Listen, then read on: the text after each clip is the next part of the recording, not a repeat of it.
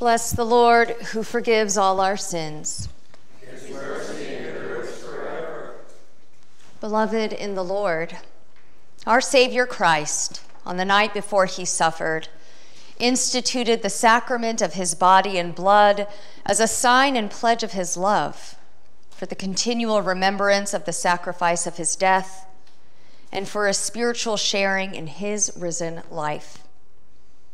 For in these holy mysteries, we are made one with Christ, and Christ with us. We are made one body in him, and members one of another.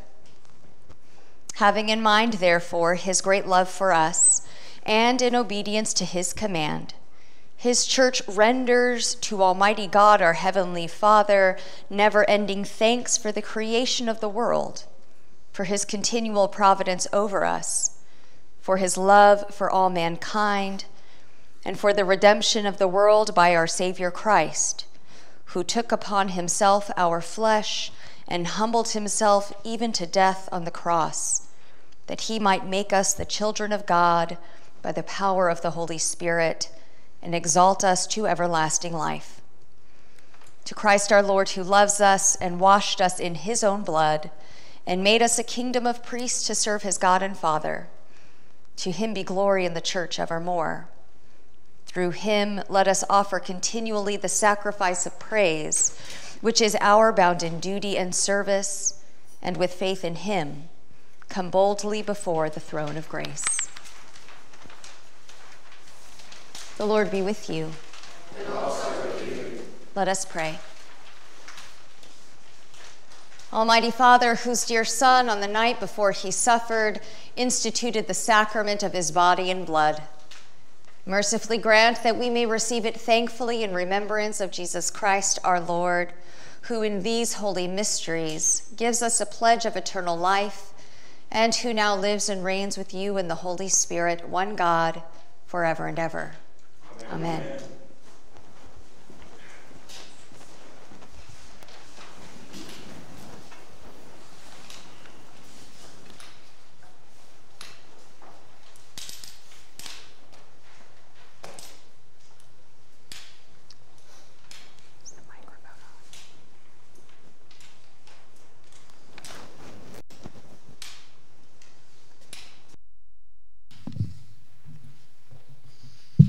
A reading from the book of Exodus.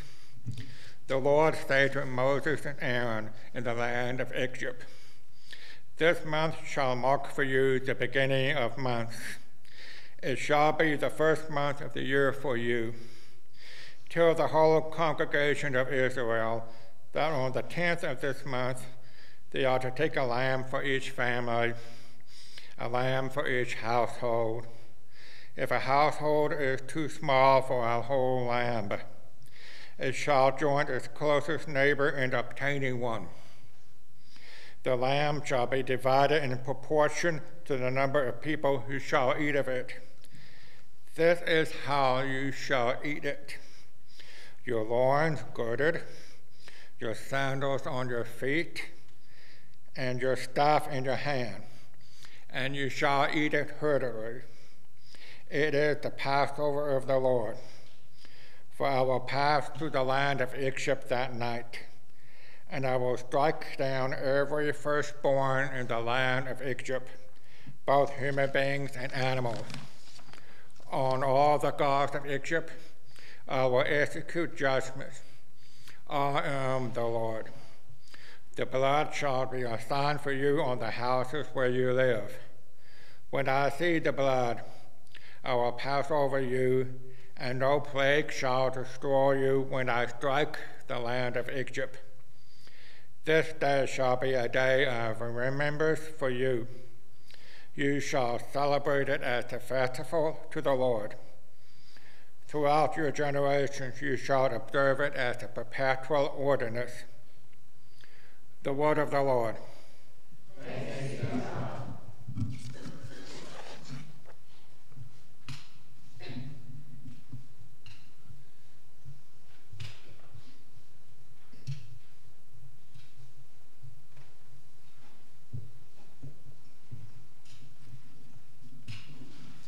Let us read responsively by whole verse, Psalm 116, verses 1 and 10 through 17, as identified in your bulletin.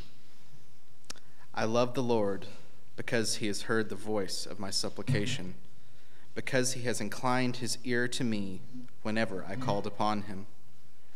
How shall I praise the Lord for all the good things he has done for me? I will lift up the cup of salvation and call upon the name of the Lord. I will fulfill my vows to the Lord in the presence of all his people. Precious in the sight of the Lord is the death of his servants.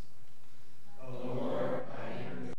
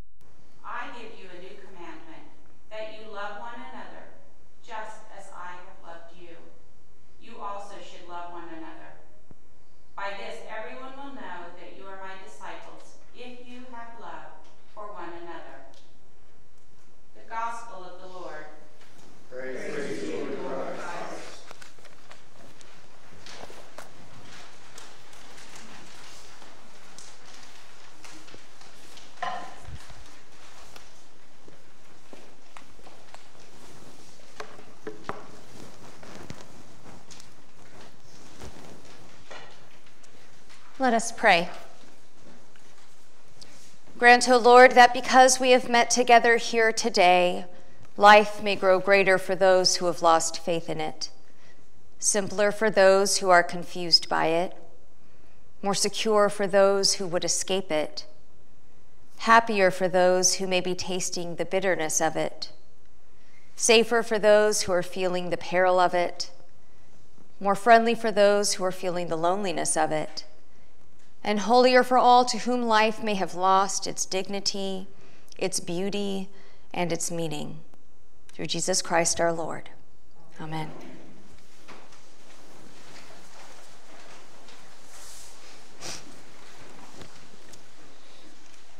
Maundy Thursday holds a unique place in the liturgical calendar, serving as a gateway into the Paschal Triduum, the 3 holy days leading to Easter. On this day, we gather not in the shadow of the cross, but at the table of the Lord, remembering the Last Supper, an event that encapsulates the heart of our Christian faith. In the Episcopal tradition, the Book of Common Prayer provides a rich tapestry of liturgical resources that guide our worship and reflection through these coming days.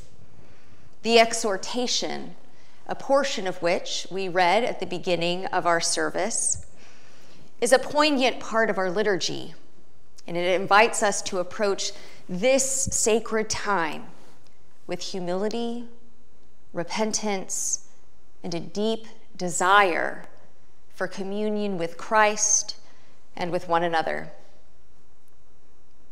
Today, as we gather at noon in the brightness of the day rather than the shadows of the evening, we are reminded that the light of Christ is ever present, illuminating our path even as we recall the events of that night, that Last Supper, so long ago. Though we will not partake in the washing of feet at this service, it stands as a powerful symbol of service and love.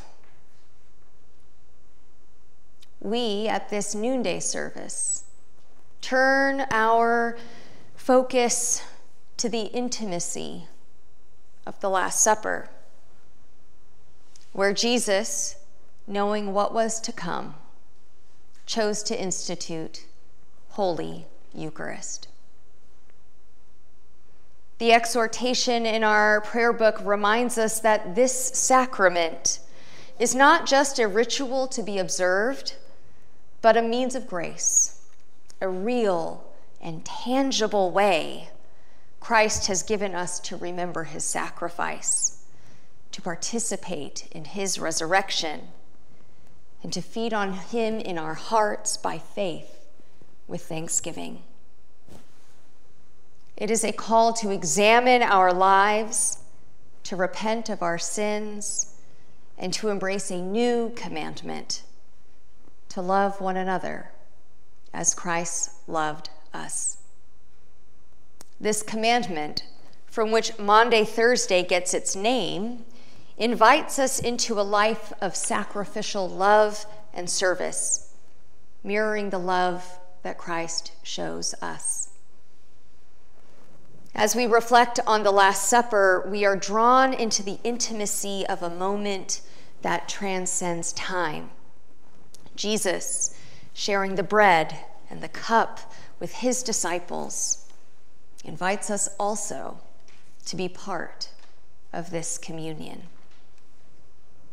In doing so, Christ reveals the depth of his love and the reality of his presence among us.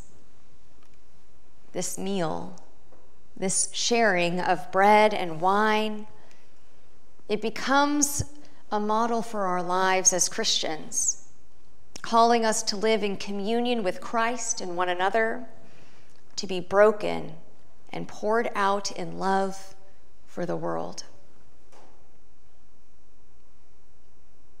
In a world fraught with division and heartache, the message of Maundy, Thursday speaks powerfully to our need for connection, for reconciliation, and for a love that transcends all barriers.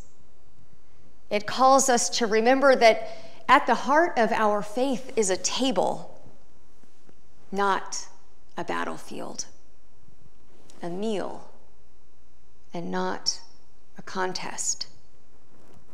At this table, we find our true identity as followers of Christ, called to serve, love in his name.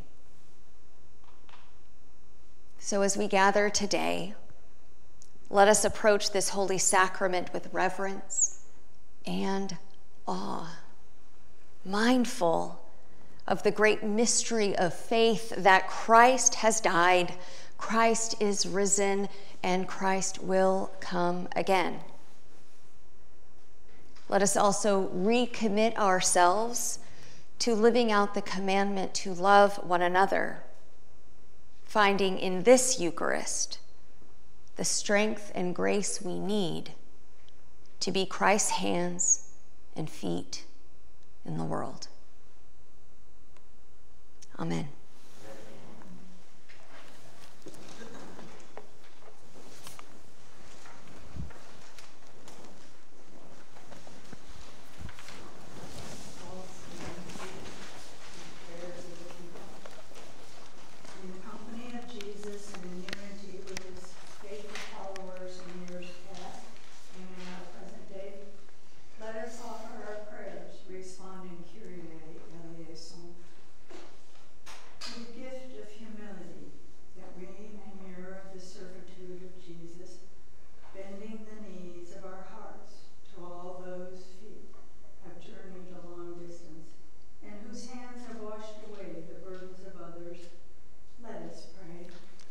Kyrie eleison.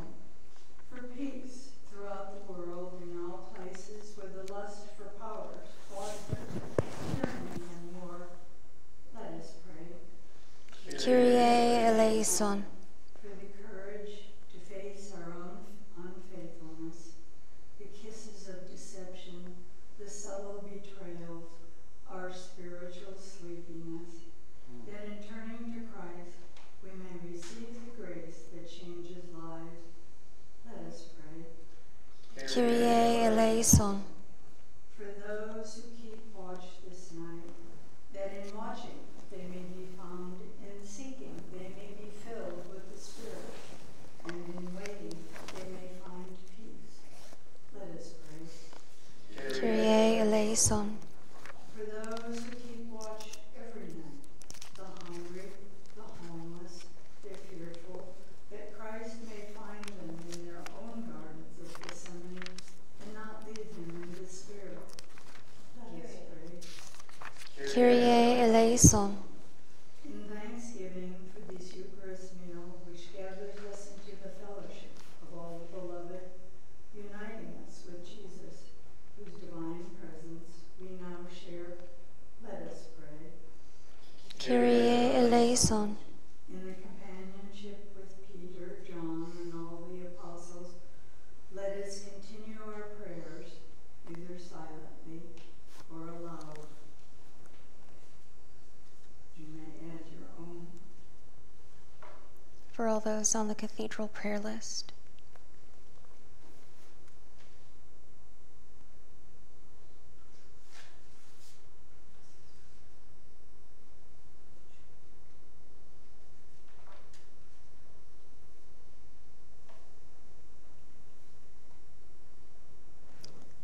Lord Jesus Christ, you said to your apostles, "Peace I give to you, my own peace I leave with you.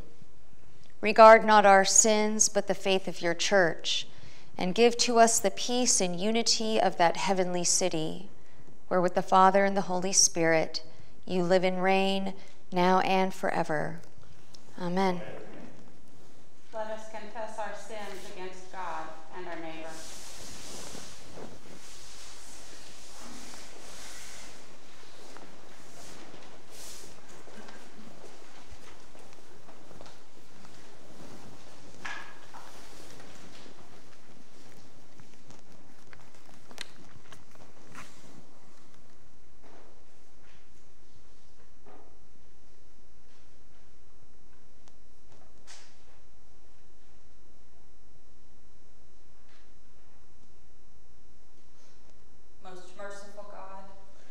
We confess that we have sinned against you in thought, word, and deed, by what we have done and by what we have left undone. We have not loved you with our whole heart.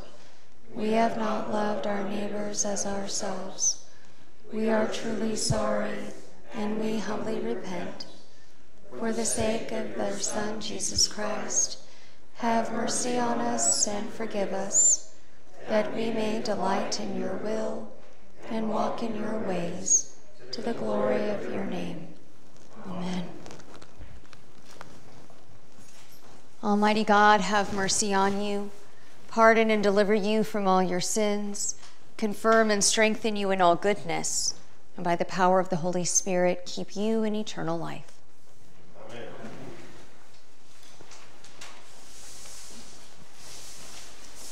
The peace of the Lord be always with you. And also with you.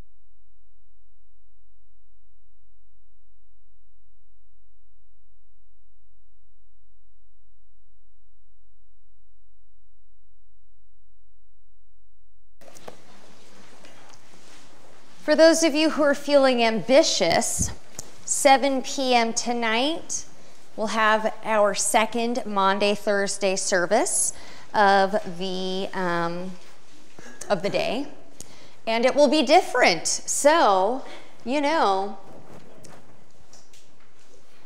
try it out, or just go to bed early. This does, in fact, mark the beginning of our Triduum. So if you go to the very last page of your bulletin, you may notice something.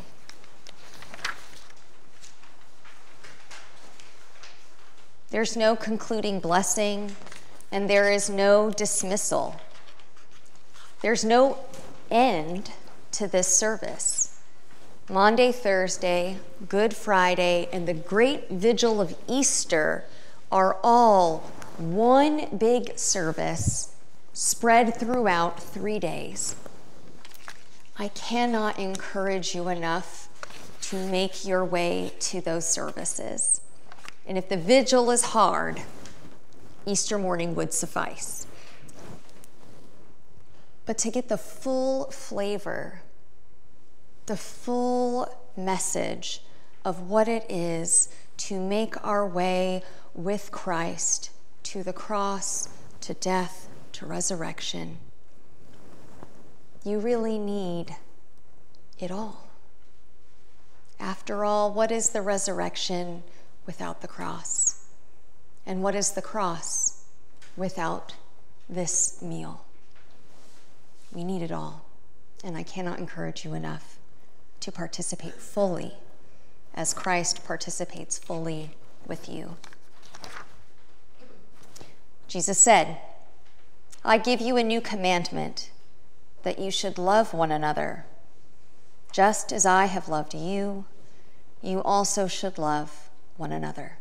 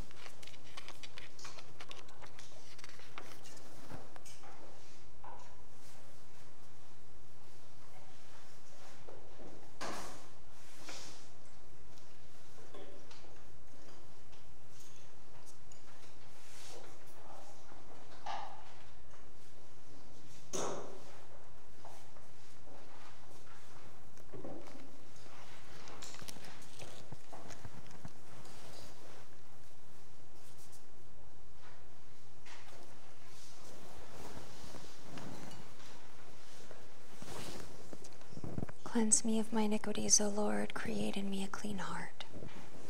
Amen.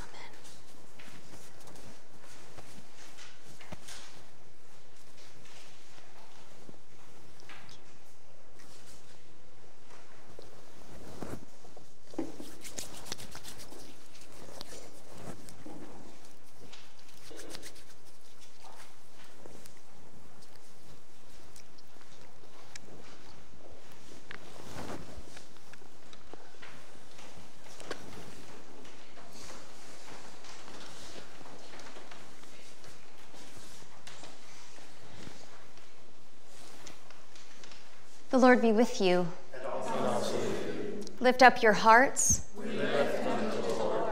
Let us give thanks to the Lord our God. It is right to give him thanks and praise. It is right and a good and joyful thing, always and everywhere, to give thanks to you, Father Almighty, creator of heaven and earth, through Jesus Christ our Lord. For our sins he was lifted high upon the cross, that he might draw the whole world to himself. And by his suffering and death, he became the source of eternal salvation for all who put their trust in him.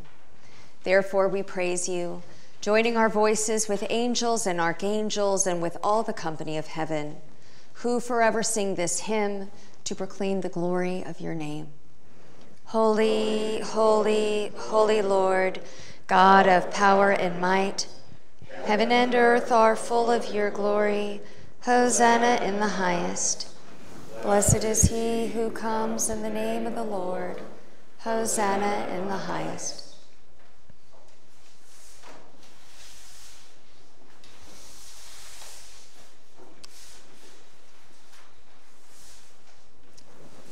Holy and gracious Father, in your infinite love, you made us for yourself. And when we had fallen into sin and become subject to evil and death, you, in your mercy, sent Jesus Christ, your only and eternal Son, to share our human nature, to live and die as one of us, to reconcile us to you, the God and Father of all. He stretched out his arms upon the cross and offered himself in obedience to your will, a perfect sacrifice for the whole world. On the night he was handed over to suffering and death, our Lord Jesus Christ took bread. And when he had given thanks to you, he broke it and gave it to his disciples and said, "Take, eat. This is my body, which is given for you. Do this for the remembrance of me."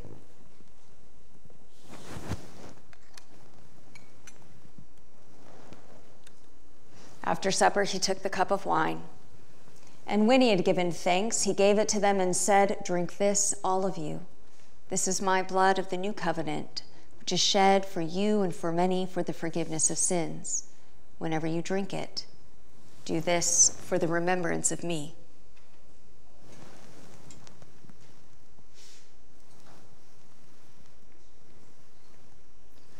Therefore, we proclaim the mystery of faith. Christ has died, Christ is risen, Christ will come again. We celebrate the memorial of our redemption, O Father, in this sacrifice of praise and thanksgiving. Recalling his death, resurrection, and ascension, we offer you these gifts. Sanctify them by your Holy Spirit, to be for your people the body and blood of your Son, the holy food and drink of new and unending life in him. Sanctify us also, that we may faithfully receive this holy sacrament and serve you in unity, constancy, and peace. And at the last day, bring us with all your saints into the joy of your eternal kingdom. All this we ask through your Son, Jesus Christ, by him and with him and in him, in the unity of the Holy Spirit. All honor and glory is yours, Almighty Father, now and forever. Amen.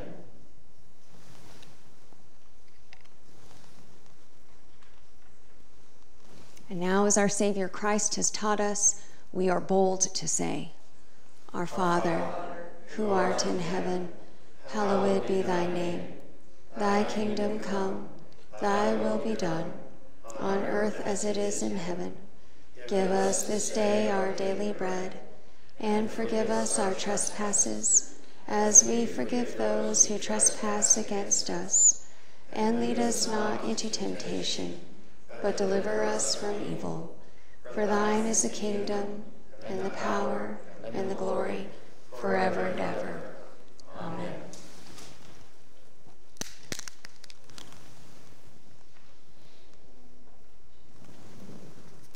Christ, our Passover, is sacrificed for us. Therefore, let us keep the feast. The gifts of God for the people of God, take them in remembrance that Christ died for you, and feed on him in your heart by faith with thanksgiving.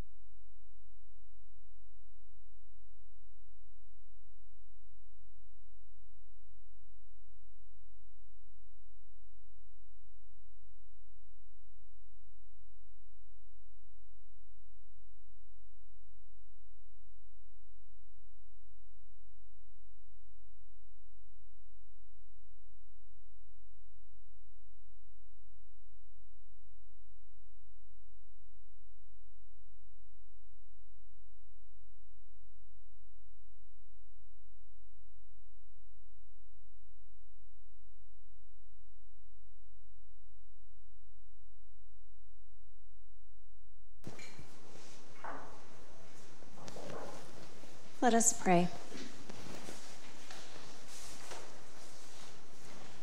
Eternal God, Heavenly Father, you have graciously accepted us as living members of your Son, our Savior, Jesus Christ, and you have fed us with spiritual food in the sacrament of his body and blood. Send us now into the world in peace, and grant us strength and courage to love and serve you with gladness and singleness of heart, through Christ our Lord. Amen.